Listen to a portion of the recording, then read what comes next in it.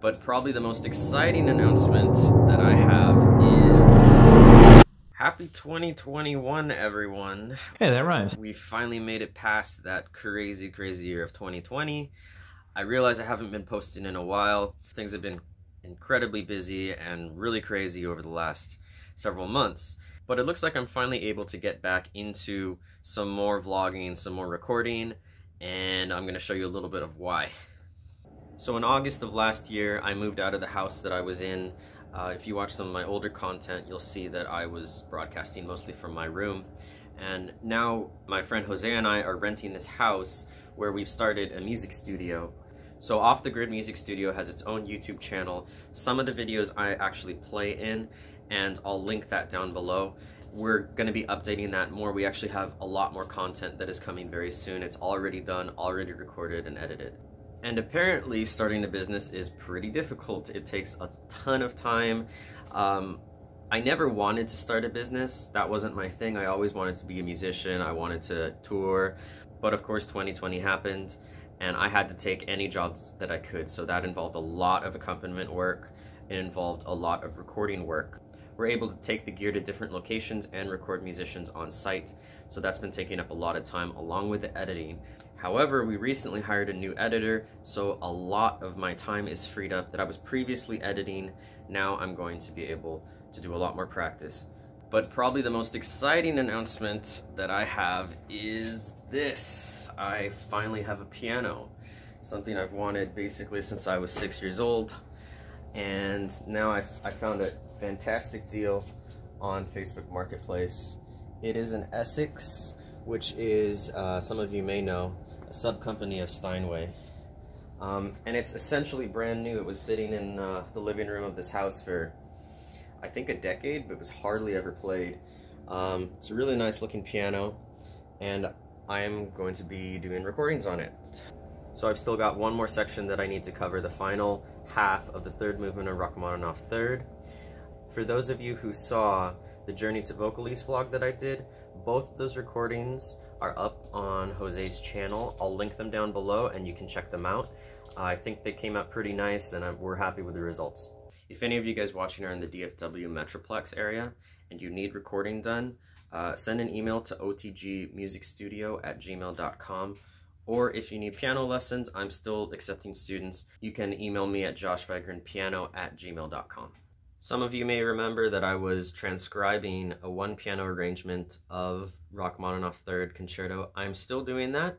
Things have slowed down as I mentioned, but I am about 70 to 80% done with the first movement. I'll have more time to finish that out. We're gonna look on getting the sheet music released. Not entirely sure how to do that yet, but stay tuned for that and I'll give an update when the first movement is finished. And the same sponsor for that project donated this Yamaha NU1, which is one of the nicest hybrid pianos out there. They call it hybrid because it actually has real hammers, and so when you play the keys, it really feels like a piano, and it's got some of the nicest sound quality and speakers.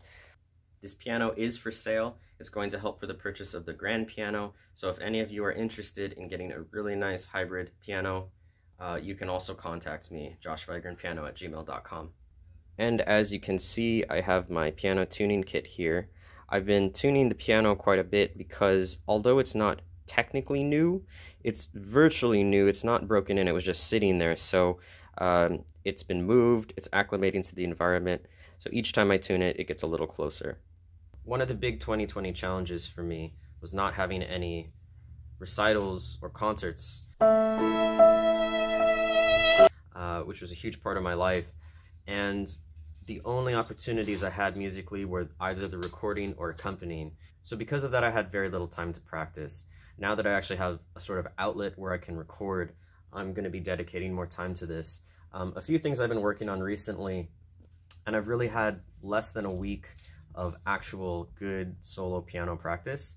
I've been working on Chopin etudes, things I've done before, but just getting my hands back into shape. My old professor used to say that Chopin etudes is like brushing your teeth for piano technique.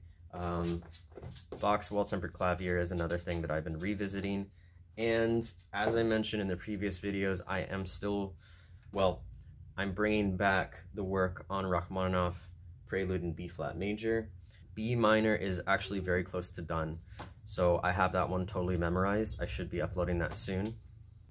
Then there's the G minor Prelude and the D minor Etude, which I uploaded the version that I recorded 10 years ago, and I'm going to compare it to the version that I record soon. But I'm not going to sit here and talk all day. I know you guys probably want to hear what it sounds like, so here's a little bit of a sample.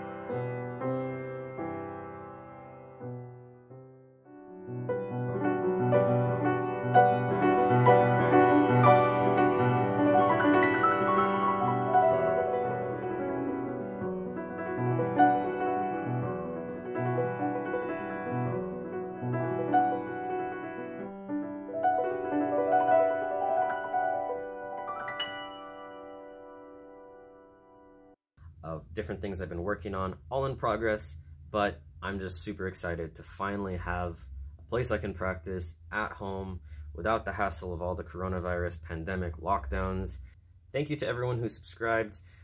Even when I wasn't posting, I was still getting questions and comments, so it means a lot to me that you find this channel helpful or entertaining, that you guys have subscribed and are leaving comments. I like to hear what you guys say. Without all the positive reinforcement in the comments, I'm not sure if I'd have the motivation to even continue with this after everything. So thank you so much for all your support.